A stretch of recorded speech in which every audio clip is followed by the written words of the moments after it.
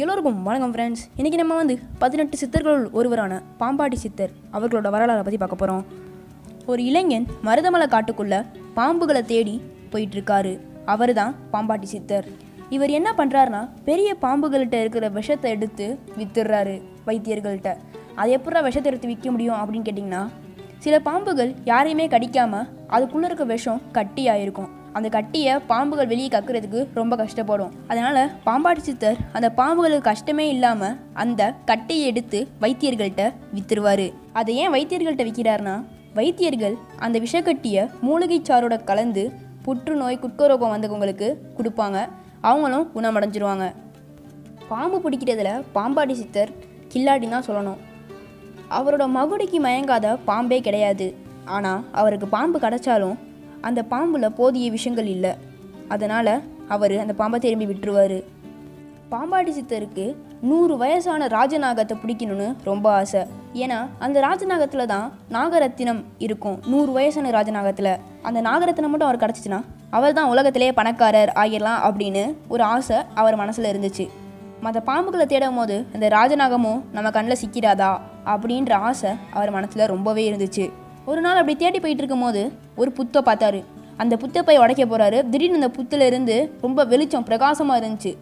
இவர் அது நாகரத்தினம் தான் அப்படின்னு நினச்சி அந்த புத்தை உடைக்க போகிறாரு. திடீர்னு அந்த புத்தை உடைச்சிட்டு ஒரு முனிவர் அதுலேருந்து வெளியே வராரு.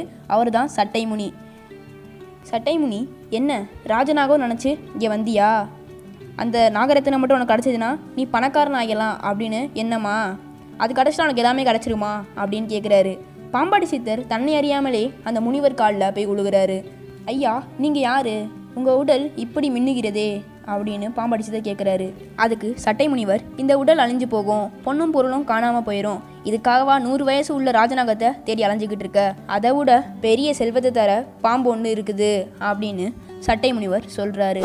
பாம்பாட்டி சித்தர் வியப்போட, அந்த பாம்பு எங்கே இருக்குது, அதை நான் பார்த்தாகணும் அப்படின்னு சொல்கிறாரு. சட்டை முனிவர் சிரிக்கிறாரு. இன்னும் உனக்கு ஆசை அதிகமாகும் போலையே அப்படின்னு சொல்லி, அந்த பாம்பு வேறு எங்கேயும் இல்லை, உன்கிட்ட தான் இருக்குது அப்படின்னு சொல்கிறாரு. அது ஏன்ட்டையா இருக்குது? அப்போ நான் அந்த பாம்பு ஏற்கனவே பிடிச்சிட்டேனா அப்படின்னு பாம்பாட்டி சித்தர் அவர் பாம்புகளை பிடிக்கிற கோணிப்பை எடுத்து, இதில் பாம்பு எங்கே இருக்குது அப்படின்னு பார்த்து கொடுங்க அப்படின்னு சொல்கிறாரு. முனிவர் இப்போ இன்னும் சத்தமிட்டு சிரிக்கிறாரு. ஏன் சிரிக்கிறீங்க அப்படின்னு பாம்பாட்டி சித்தர் முனிவரை பார்த்து கேட்குறாரு. அதுக்கு முனிவர், அது உன்கிட்ட இருக்குண்ணா, உன்னோட உடம்புல இருக்குது அப்படின்னு அந்த அர்த்தத்தில் சொன்னேன் அப்படின்னு சொல்கிறாரு. பாம்பாட்டி சித்தர் ஒன்றுமே புரியாமல் தலையை சொறிகிறாரு. இளைஞனே, உன்னை முறைப்படுத்த தான் நான் இங்கே வந்தேன். உன்னோட எதிர்காலத்தை நான் அறிவேன், என் அருகில் வா அப்படின்னு இந்த முனிவர் பாம்பாட்டி சித்தரை கூப்பிடுறாரு. பாம்பாட்டி சித்தரும் போய் முனிவரோட காலில் விழுகிறாங்க. முனிவர் பாம்பாட்டி சித்தரோட முதுகில் நடார்னு அடிச்சிடுறாரு. பாம்பாட்டி சித்தரோட முதுகில் சுருண்டு கிடந்த குண்டலினி அப்படின்ற ஒரு நாகம் சட்டை முனிவர் பாம்பாட்டி சித்தரோட முதுகில் அடித்தோடனே படம் எடுத்து சீறி பாம்பாட்டி சித்தரோட தலையை நோக்கி விரைந்தது. பாம்பாட்டி சித்தர் ஆனந்தத்தில் கூச்சலிடுறாரு, கதறி அழுகிறாரு. அவரோட முன்ஜென்ம ஞாபகங்கள்லாம் அவருக்கு வருது. தன் எதிரில் இருக்கும் முனிவர் சட்டை முனி அப்படின்ற மாபெரும் சித்தர் போன ஜென்மத்தில் அவருக்கு தொண்டாற்றிய பலனை இந்த ஜென்மத்தில் இப்போ தர வந்திருக்காரு அப்படின்றத உணர்றாரு. சட்டை முனிவர் பாம்பாட்டி சித்தரை ஆசீர்வதிக்கிறாரு. அவரை சீடனாக ஏற்றுக்கிட்டு சகலமும் அங்கேயே கற்றுத்தந்தார். இப்போதான் சட்டை முனிவர் அந்த இளைஞனுக்கு பாம்பாட்டி சித்தர் அப்படின்னு பேர் வைக்கிறாரு. சட்டை முனிவர் பாம்பாட்டி சித்தர்கிட்ட மக்களிடம் சேவை புரிந்து இறைவடி சேர்வாய் அப்படின்னு கூறி மறைஞ்சிடுறாரு. பாம்பாட்டி சித்தருக்கு அஷ்டமா சித்திகளும் கைகூடுது. வானத்தில் பறக்கும் ஆற்றலும் அவர் பெறாரு. இப்போது அவர் ஒரு கல்லை தொட்டால் கூட அது வைரமாக மாறும். ஆனால் அவருக்கு அந்த ஆசை போயிடுச்சு. ஒரு நாள் சித்தர் வானத்தில் பறந்து போயிட்டுருக்காரு. அப்போது ஒரு இடத்துல மட்டும் மக்கள் கும்பலாக கூடி நிற்கிறாங்க.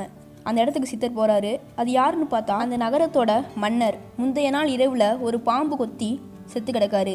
பக்கத்தில் அந்த பாம்பையும் கட்டையால் யாரும் அடித்து போட்டிருக்காங்க. அந்த பாம்பு செத்து கிடக்கு. பாம்பாட்டி சித்தர் அந்த அரசனோட உடம்புல புகுந்துடுறாரு. புகுந்து எழுந்து அந்த பாம்பை எழுந்து வா பாம்பே அப்படின்னு சொல்கிறாரு. பாம்பு உயிர்ப்பித்து சுருண்டு சுருண்டு ஓடிடுது. இன்னமும் உனக்கு உயிர் வாழணும் ஆசை இருக்கா அப்படின்னு பாம்பை பார்த்து சிரிக்கிறாரு பாம்பாட்டி சித்தர்.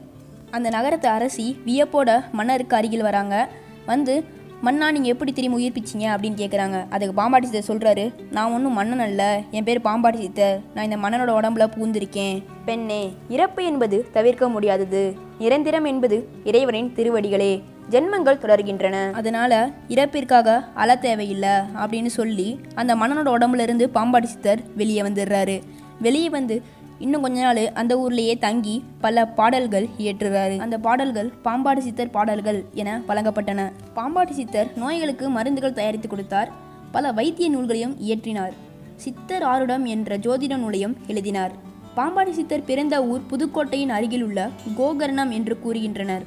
பாம்பாட்டி சித்தர் அவதரித்தது கார்த்திகை மாதம் மிருகசீரிடம் நட்சத்திரத்தில். இவர் 123 வருடம் 14 நாட்கள் இந்த பூ உலகில் வாழ்ந்திருக்காரு. பாம்பாட்டி சித்தர் மருதமலையில் ஜீவசமாதி அடைஞ்சிருக்காரு.